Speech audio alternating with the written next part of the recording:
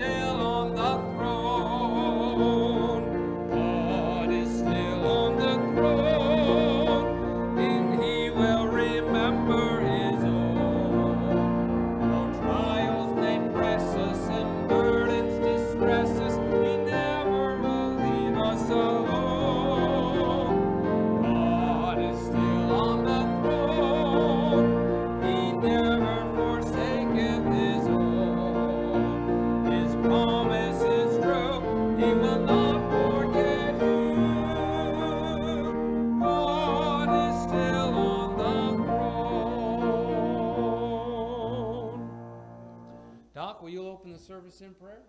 Thank you for the Lord today. Lord, the time when we can hear your word preached and sing the songs of Zion, the old-fashioned songs we grew up with. Bless the service tonight, dear Lord. Speak to our hearts, tender our hearts when the message is about to be preached. Help us to join in the singing and help us to tender our hearts and to recall memories of days gone by when we sang songs like this as youngsters. Dear Lord, I thank you that your word is still true, you're still on your throne, and you still take care of your own. Amen. Bless the service tonight, we pray in Jesus' name. Amen. You may be seated. 793. 793. Master, the tempest is raging. 793. Master, the tempest is raging. The billows are tossing high. The sky is o'ershadowed with blackness. No shelter or help is nigh. Carest thou not that we perish? How canst thou lie asleep when his moment so madly is threatening a grave in the angry deep? The winds and the waves shall obey my will. Peace be still. Whether the wrath of the storm-tossed sea, or demons, or men, or whatever it be, no water can swallow the ship where lies the master of ocean and earth and skies. They all shall sweetly obey my will. Peace be still, peace be still. They all shall sweetly obey my will. Peace, peace be still. Master, with anguish of spirit, I bow in my grave today. The depths of my sad heart are troubled. Awaken and save, I pray. Torrents of sin and of anguish sweep o'er my sinking soul. And I perish, dear Master. Oh, hasten and take control. The winds and the waves shall obey my will. Peace be still. Whether the wrath of the storm-tossed sea, or demons, or men, or whatever it be, no water can swallow the ship where lies the master of ocean and earth and skies. They all shall sweetly obey my will. Peace be still, peace be still. They all shall sweetly obey my will. Peace, peace be still. Master, the terror is over. The elements sweetly rest.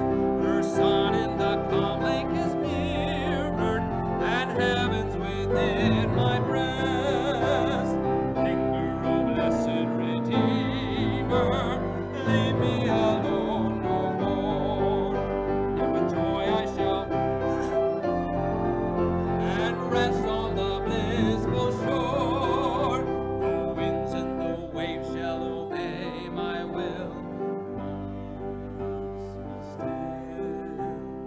Whether the wrath of the storm-tossed sea, or demons, or men, or whatever it be, no water can swallow the ship where lies the master of ocean and earth and skies.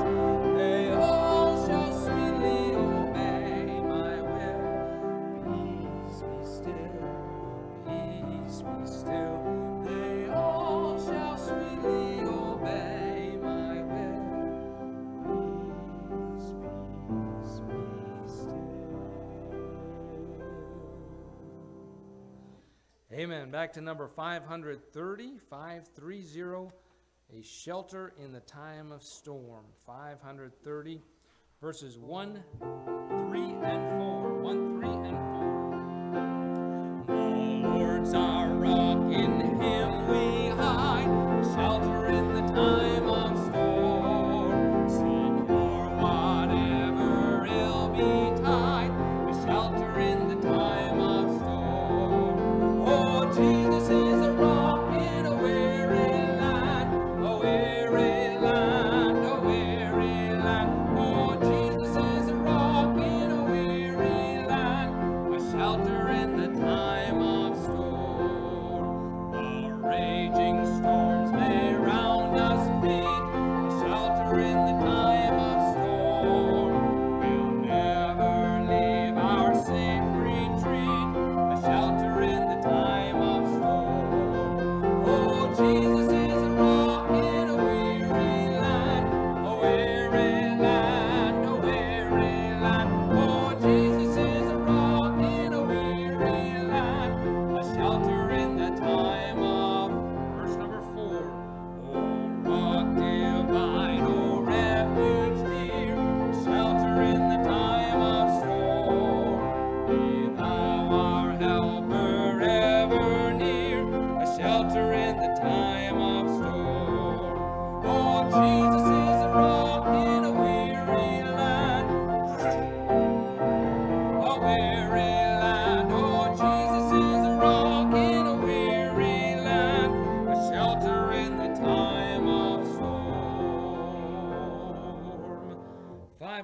532 for our last song. 532, in times like these, you need a Savior. 532. In times like these, you need a Savior. In times like these, you need an anchor. Be very sure, be very sure. Your anchor holds and grips a solid rock. This rock is Jesus, yes, He's the one. This rock is Jesus, the only one. Be very sure, be very sure. Your anchor holds and grips a solid rock. In times like these, you need the Bible. In times like these, oh, be not idle. Be very sure, be very sure. Your anchor holds and grips a solid rock. This rock is Jesus, yes, He's the one. This rock is Jesus, the only one. Be very sure, be very sure. Your anchor holds and grips a solid rock. In times like these, I have a Savior.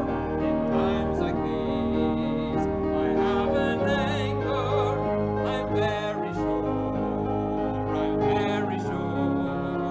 My anchor holds and grips a solid rock. This rock is Jesus, yes, He's the one. This rock is Jesus, the only one. I'm very sure, I'm very sure. My anchor holds and grips a solid rock. Amen. Good singing this evening. Thank you, ladies. I guess we skipped over the announcements, but nothing's changed since this morning. So do remember the ladies' luncheon coming up here next week on the 14th. James chapter 5 tonight, if you will. James chapter 5. Kind of a practical look of the struggles that we actually face. The questions that we actually say to ourselves, maybe we don't say them out loud, but the struggles that we have here concerning patience. James chapter 5, picking up in verse number 7, Be patient, therefore, brethren, unto the coming of the Lord. Behold, the husbandman waiteth for the precious fruit of the earth, and hath long patience for it, until he receive the early and latter rain. Be ye also patient, establish your hearts, for the coming of the Lord draweth nigh. Grudge not one against another, brethren, lest ye be condemned. Behold, the judge standeth before the door. Take my brethren, the prophets, who have spoken in the name of the Lord, for an example of suffering, affliction, and of patience. Behold, we count them happy which endure. Ye have heard of the patience of Job, and have seen the end of the Lord, that the Lord is very pitiful, and of tender mercy. But above all things, my brethren, swear not, neither by heaven, neither by earth, neither by any other oath, but let your yea be yea, and your nay, nay, lest ye fall into condemnation. Is any among you afflicted? Let him pray. Is any merry? Let him sing psalms. Is any sick among you? Let him call for the elders of the church, and let them pray over him, anointing him with oil in the name of the Lord. And the prayer of faith shall save the sick, and the Lord shall raise him up. And if he have committed sins, they shall be forgiven him. Confess your faults one to another, and pray one for another, that ye may be healed. The effectual fervent prayer of a righteous man availeth much. Elias was a man subject to like passions as we are, and he prayed earnestly that it might not rain, and it rained not on the earth by the space of 3 years and 6 months. And he prayed again, and the heaven gave rain, and the earth brought forth her fruit. Brethren, if any of you do err from the truth, and one convert him, let him know that he which converteth the sinner from the error of his way shall save a soul from death, and shall hide a multitude of sins. A lot in this passage. We certainly won't be able to deal with all of it, but looking at the aspect of patience and faith tonight. So let's look to the Lord in prayer. Our dear Heavenly Father, we thank you for your love for each one of us. Thank you for the privilege to be able to come together this evening and gather in your house, in your presence, as a body of believers, as a family. Lord, thy family, sons and daughters of thine. Be glorified, Lord, as we worship you, and may we learn something new. May we draw closer to you this evening, we pray. In Jesus' name, amen. Have you ever looked at other people and thought, I wish I had it together like she does? I wish I had faith like he does. I wish I had patience. I wish I had that buoyant and positive attitude that he always has. They just must be a spiritual giant. They must be successful in their prayer life. But me, it seems as though my prayers bounce off the ceiling. It seems as though I don't get anywhere. It seems like a waste of time. But those people, it must be nice. I don't know if you've ever felt that way, but I do. Like, why is it that it works for them and it doesn't work for me? You know, social media hasn't helped this aspect of our lives. People post their perfect moments. And we get this idea that everything's perfect. And spiritual people post their spiritual victories. And you and I end up in the depths of despair because that's just not my experience. My experience is a lot of failure and a lot of just hanging on and a lot of just making it through the day again. And sometimes being angry at God and trying to hide it. And sometimes going days without reading the Bible, and sometimes being discouraged by going to church instead of being encouraged by going to church. Just trying to be practical here. The thing about faith is it grows. You know, the salvation is a gift. Salvation, the saving grace is a gift, but faith is not a gift. Faith grows day by day. We want immediate faith without the tests and the trials. Lord, I can handle it. You just give me faith and I can handle this. I don't need those tests and trials. But faith grows in the tests and the trials. And we can look at others and say, I wish I had her faith, or I wish I had his faith, but I guarantee you, you don't wish for the troubles that brought that faith. James says in James chapter 1 and verse 3 and 4, knowing this, that the trying of your faith worketh patience, but let patience have her perfect work, that ye may be perfect and entire, wanting nothing. Now he explains there by saying wanting nothing that he's not saying sinless perfection. He's saying mature, spiritual maturity. I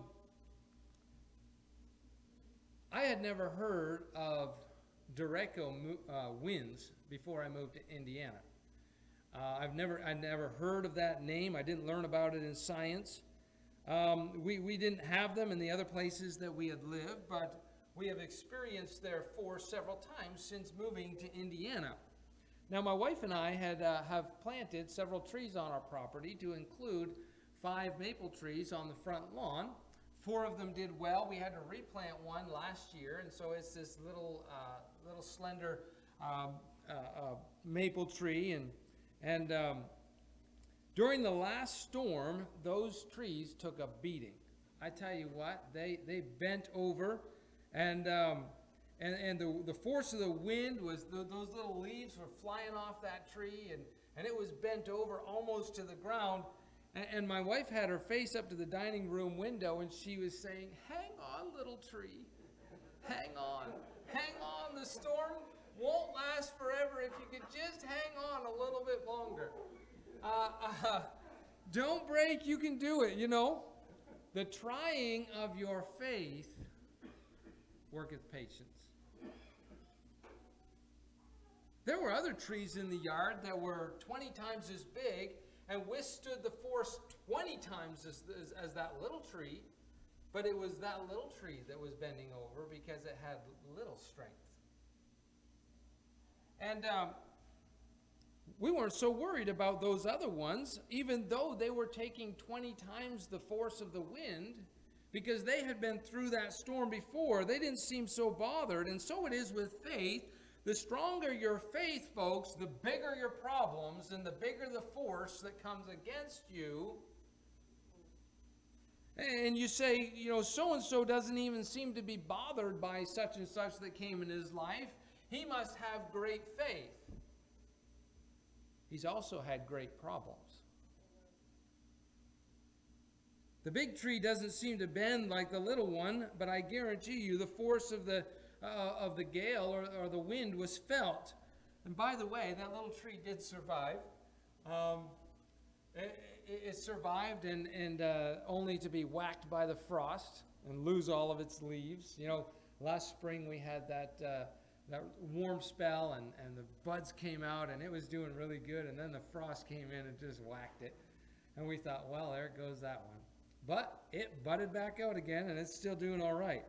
But nonetheless, faith is a lot like the roots of a tree. You can't see the roots. You can't see the roots, but the deeper those roots go into the soil, the more stable the tree will be through the storm. Roots don't grow overnight. That's a process. It's a process of growth. They come slowly. They grow toward the water source. They grow toward the nutrients. They grow to produce stability as the tree above the ground is shaken. And as the storms come in our lives, our faith goes deeper. Our faith depends less upon the surface blessings, if you will, and more on the deeper things of God. Romans chapter 5, turn over there if you will. I think we can do that. Romans chapter 5. We see this concept, Romans chapter 5, therefore, being justified by faith, we have peace with God through our Lord Jesus Christ, by whom also we have access by faith into this grace wherein we stand. Okay, so that's talking about the stability. And rejoice in hope of the glory of God, and not only so, but we glory in tribulations. Oh, I wish the Bible didn't say that. But it does. We glory in tribulations also, knowing that tribulation worketh patience, and patience experience, and experience hope, and hope maketh not ashamed, because the love of God is shed abroad in our hearts by the Holy Ghost, which is given unto us. And when we face the greater and greater storms, if we allow God to do his perfect work in our hearts, we will find ourselves visibly less and less shaken and less bothered by the trying of our faith that worketh patience. The message that James is sharing here is how to have patience, and he establishes that several times in these verses. In verse number 7, he says, be patient. In verse number 8, be ye also patient. In verse number 10, we have and of patience, the last word there. Verse number 11, you have heard of the patience of Job. And so he is teaching us patience, how to be patient. Don't rush through life. jumping from this and jumping from that because it got uncomfortable or because it didn't seem to be working out the way you thought it was going to be working out. Faith doesn't come overnight. It takes patience, a patient focus on that long-term goal, and the Lord gives us that long-term goal here in verses 7 and 8. It is the coming of the Lord Jesus Christ. Get your eyes on the sky, so to speak. Get your focus on the coming of the Lord Jesus Christ, and that is the hope that the Apostle Paul is talking about in Romans 5 as well. You know, to illustrate this truth, James uses that illustration of the husbandman, of the farmer who plants these little trees and creates an orchard and is waiting for the precious fruit of the earth. And it's a beautiful picture of patience because of how long a farmer has to work before he reaps the fruit of those trees that he has planted. Sometimes several years, 10, 11, 12 years sometimes before he gets really any fruit to speak of, let alone a return on that big investment.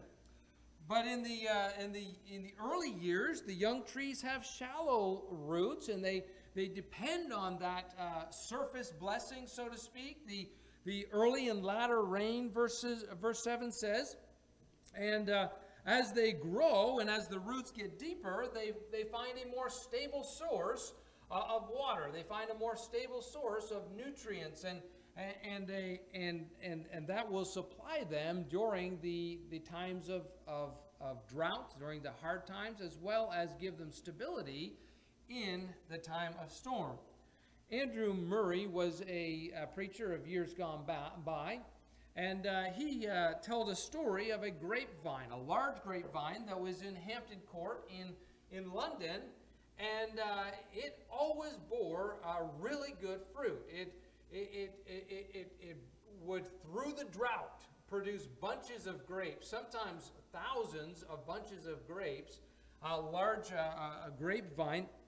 And all of the other ones seemed to experience drought and would wither up in the dry times. But this one grapevine would always produce fruit. And so they followed the root of this vine.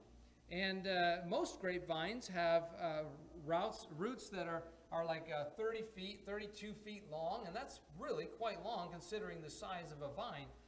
But this root stretched all the way over from Hampton Court to the River Thames, which was over 300 feet away.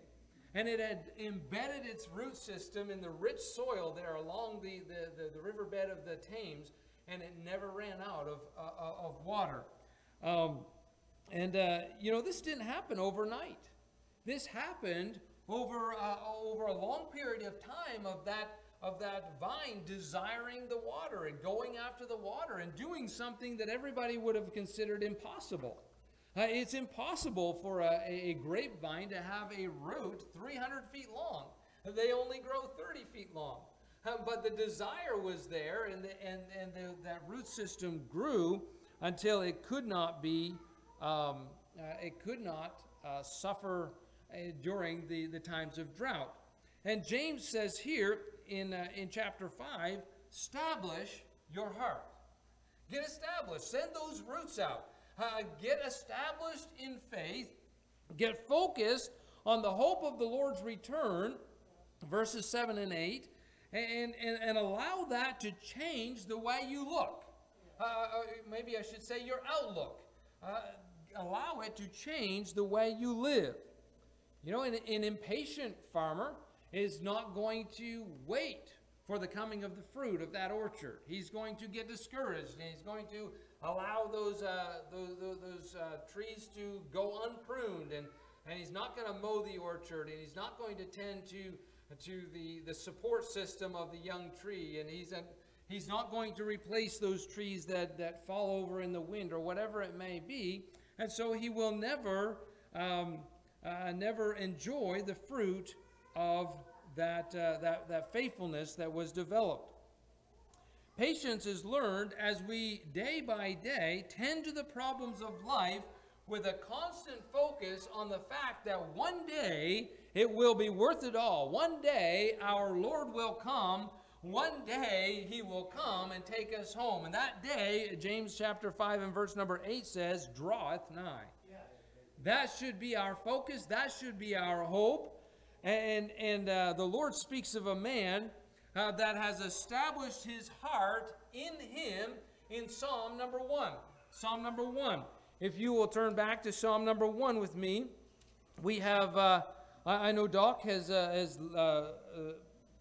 put this to memory, but we have the blessed man here in Psalm number 1 with the established heart. Blessed is the man that walketh not in the counsel of the ungodly, nor standeth in the way of sinners, nor sitteth in the seat of the scornful. But whether he is walking or whether he is standing or whether he is sitting, he is established in his faith. He is not listening to the ungodly. The ungodly are those who just don't consider God in any of their decisions. He does not listen to the ungodly. He does not listen to the sinner. Those who are the sinner compared to the ungodly, the sinner is that one who knows what God says and says, I'm not going to do that. And he does not listen to the scorner, those who fight against God, those who hate God and are determined to make fun of him or whatever it may be. But his delight is in the law of the Lord, and in his law doth he meditate day and night. You know, in this day of entertainment, the Bible is often deemed boring. It is often seen as boring, and it will not hold the attention of many. But for those who read it and heed it, he shall be like a tree planted by the rivers of water, that bringeth forth his fruit in his season. His leaf also shall not wither, and whatsoever he doeth shall prosper. None of this is true for the person who won't get to know God and read his word. Does the tree by the river endure the same storms as the tree that's further up the coast or upland? Sure it does. It endures the same droughts. It endures the same winds. But it has a source of nourishment that cannot be taken away. And that's what the Lord is comparing the man here in Psalm number 1. The ungodly are not so, but are like the chaff which the wind driveth away. Therefore the ungodly shall not stand in the judgment, nor sinners in the congregation of the righteous. For the Lord knoweth the way of the righteous, but the way of the ungodly shall perish. Faith and patience walk hand in hand. Faith and patience, that waiting on the Lord, waiting on the Lord's will, waiting on the Lord's way, and on his time, they walk hand in hand to produce that established heart. Psalm number 27, verse number 13 says, I had fainted unless I had believed to see the goodness of the Lord in the land of the living. Wait on the Lord, be of good courage, and he shall strengthen thine heart. Wait, I say, on the Lord. You notice that he doesn't say, wait on the Lord, and the Lord will speed up this process and get you out of this storm. It doesn't say that at all. God's timing is perfect. God's timing does not change. He doesn't say that he's going to stop the storm. He says, stop getting worked up about the storm. Have a little bit of godly courage. Have a little bit of faith in the Lord. Have a little trust in his word. And stop getting worked up and watch the Lord strengthen your heart in that trial. Watch that trial no longer bother you. Watch that trial no longer work you up and cause you to fret. Isaiah chapter 40 and verse 31. But they that wait upon the Lord shall renew their strength. They shall mount up with wings as eagles. They shall run and not be weary. They shall walk and not faint. Amen. You know, both of these passages, Psalm 27 and Isaiah 40, are talking about the strength that we gain when we wait upon the Lord. When we learn patience through faith, through continuing. I read a verse. I read through Jeremiah here. It was in the month of August anyway. But I came upon this verse. Jeremiah was seeking the Lord, and it says in Jeremiah 42, verse number 7, and it came to pass after 10 days that the word of the Lord came unto Jeremiah, saying, and that just kind of stuck out to me. You know, Jeremiah came to the Lord, and he had this urgent need, and he wanted an answer to prayer right now, and the Lord said, that's not my timing. I'll answer you in 10 days. You know, we have to understand, and we have to trust, and we have to have patience in God's timing, and realize and rest in it. And that's what patience is all about. Psalm 34, verse 1 says, I will bless the Lord at all times. His praise shall continually be in my mouth. You know, I got to tell you the truth. There are times and there are days when I have to keep my mouth shut because all that's coming out is complaining and griping and murmuring. And sometimes we even blame God for the things that have gone wrong, or maybe I should say the things that we perceive as having gone wrong. But the problem with complaining and griping and murmuring is the person that gripes and murmurs, he fails to see God's hand in anything, and so they go through the same storm, but they don't get any benefit from it. You still go through the same storm. You know, you think of Moses and Joshua and the children of Israel. Moses and Joshua suffered the exact same lack of water and lack of food that the rest of the children of Israel did when they were griping and complaining. Maybe Joshua and Moses suffered more so than the rest. I don't know. But they went through the same trials and the same testings of the Lord that everybody else in the children of Israel went through. But Moses and Joshua were the only ones that got the benefit from it because everybody else was murmuring and complaining. They didn't get any benefit out of that trial. They became more bitter. But Joshua and Moses became strengthened and they became established. That's what James is talking about. James gives us two more examples here in chapter, got to get back to the book of James here. At chapter 5, he gives us two more examples. He gave us the husbandman to begin with here, but he gives us two more examples of the prophets, the first one being Job. He says in verse number 10, take my brethren the prophets who have spoken in the name of the Lord for an example of suffering, affliction, and of patience. Behold, we count them happy which endure. Ye have heard of the patience of Job and have seen the end of the Lord. A very important phrase there, and have seen the end of the Lord, that the Lord is very pitiful and of tender mercy. One thing that the Pastor James is teaching us here about patience is that we should look to the end of the trial instead of the present circumstances, instead of our present hardships and our present discomfort. He says, ye have seen the end of the Lord, speaking of Job. God's design is not to destroy us. He loves us. We're told that over and over again, and if we can get a hold of that, the love of God, we won't believe that he is doing something out of spite or out of hate or whatever we might accuse him of. Trials are not forever. There is an end, though when we're in the heat of it, it doesn't seem like there is an end. It is said of the Lord in Hebrews chapter 12, who for the joy that was set before him endured. That's the same concept that we have here. He says that you've heard of the brethren, the prophets, who have endured. We count them happy which endure. Job didn't just have a bad day or a bad week. He had some horrible things happen to him. He lost his children. This is not a light thing. But when we look to the last chapter and see the place of God, of blessing that God prepared for Job and that God designed for Job, we can be encouraged. You know, it's easy to read the book of Job or the story of Job and really not let it sink in what Job actually went through, because we already know what chapter 42 says. It's easy to say, oh, well, hang on, Job, it's going to get better.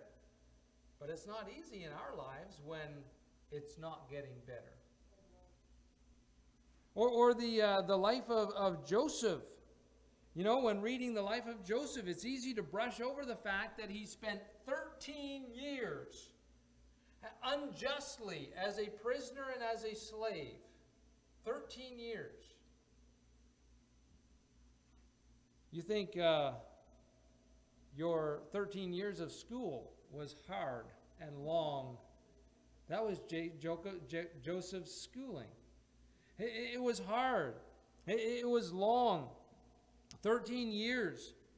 But translating that reality into our lives isn't so easy when we're in the middle of the trial. I've been suffering in this trial, and I've been praying for the Lord to take it away, and it's been 3 days and He hasn't done anything. And we get discouraged. And James is saying, stop focusing on the present. Look to the end. Look to the end. That's what Job was left with, nothing but faith in God. That's all he had left. Everything else was taken away from him. And we need to start looking to the end, what God wants to do through all of this. Look to the joy set before us and endure that cross. In verse number 12, he says, be careful what you say when you're going through trials. That's basically what he's saying is, you know how many times I have tried to bargain with God when I'm going through a trial? Lord, if you'll do this for me, I'll do this for you. And what James is saying, don't do that. That's not what God's looking for. God doesn't want your bargain. He doesn't need your bargain. He wants you to grow. He wants those faith roots to go deeper. He wants your little tree to get stronger. He wants to increase your faith, and He wants your patience to grow. And if you read through the whole book of Job, you very quickly notice that he wrestled with a lot of questions. There are more questions in the book of Job than any other book of the Bible. Why? Because there was big trials. There was a lot of trouble. And so Job had a lot of questions. It's not so much that a person of faith doesn't struggle. We do struggle. Anybody who has faith struggles, but the person who acts in faith turns to God in that struggle and realizes where the strength comes from, realizes the source of strength. You know, Job was glad that his friends came, and he enjoyed at least 7 days of them coming, because they didn't say anything for 7 days. But he didn't go to them with questions. He had a lot of statements for them, and some of his questions were directed at them, but he wasn't really asking them. He took his questions to God.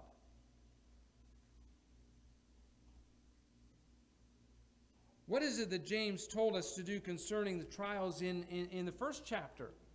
He said, count them all joy. Thank God for your trials. Has anybody done that ever? I mean, I know we're supposed to, but I struggle with that. He says, seek God's wisdom during your trial.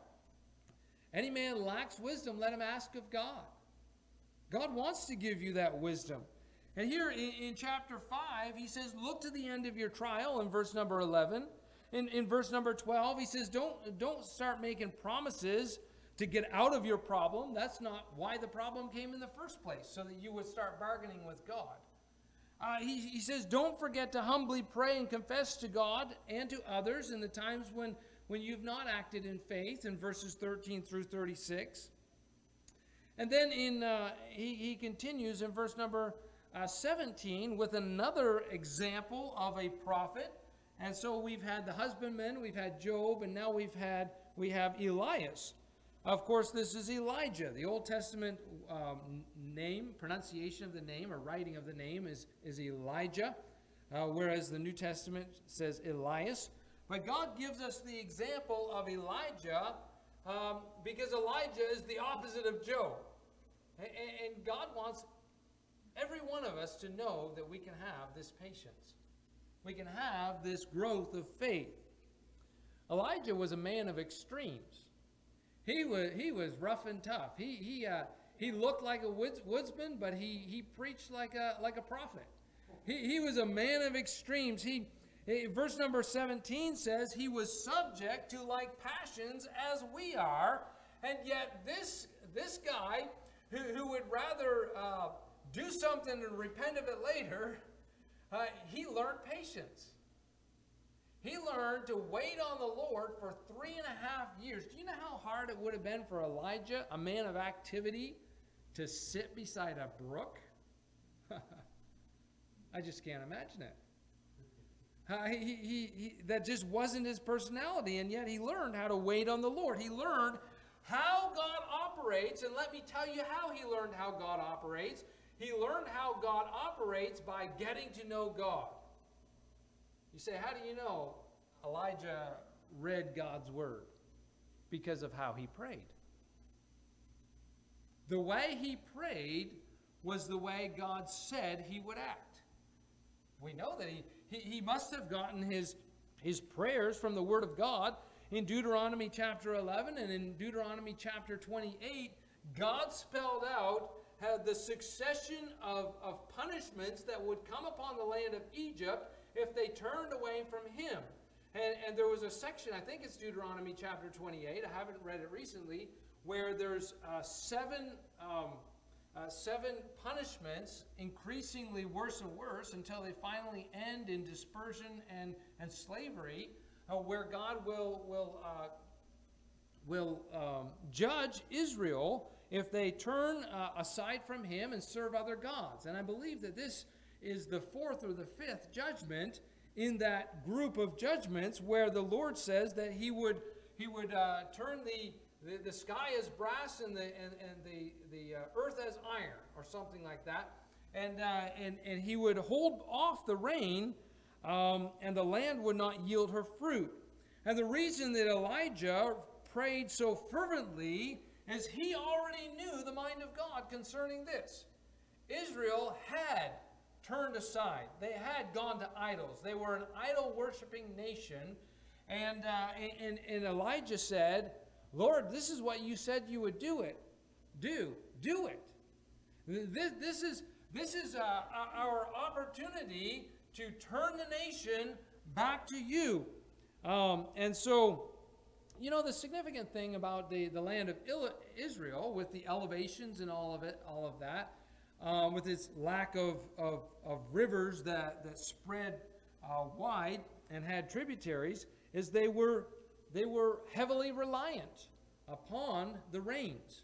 And so when the rains stopped coming, everything stopped. They didn't have the grain for the cattle and so on. They were so heavily reliant upon the blessings of God. Now, where was Elijah in all of this? Suffering right along with the rest of them. You got to realize that when Elijah prayed for a drought, he went through the drought too. But it didn't seem to shake him because he had a source. God said, go in by the brook Cherith and I'll feed you. And the ravens started bringing him food. You know, sometimes it's humbling to accept the provision from where God gives it. Now, what one of you would have wanted to take some meat from a scavenging old raven? I mean, they pick through the garbage. They pick it all apart, but God, that was God's provision. God supplied. And then it was a widow in an enemy land that supplied the remainder until the judgment was done.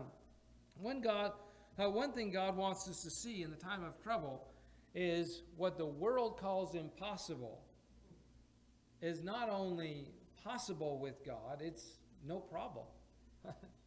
It's not a problem at all. He can easily provide, but it's in His time, always, and it will only happen if our eyes are lifted to Him and our mouths are open in praise and in prayer. Once again, we see the source of our confidence is found in God alone. And so I want to leave us with the question, can you trust God? I know we can say we can. Every one of us here would raise a hand and say, yes, I can trust God. But really, can you trust God? If you went through the trials of Job and Elijah, can I trust him when I prayed for something with all of my heart and it didn't happen? Job prayed for his children every day. That if they had said something, if they had uttered something, if something they had done had brought shame to God's name, that God would forgive them.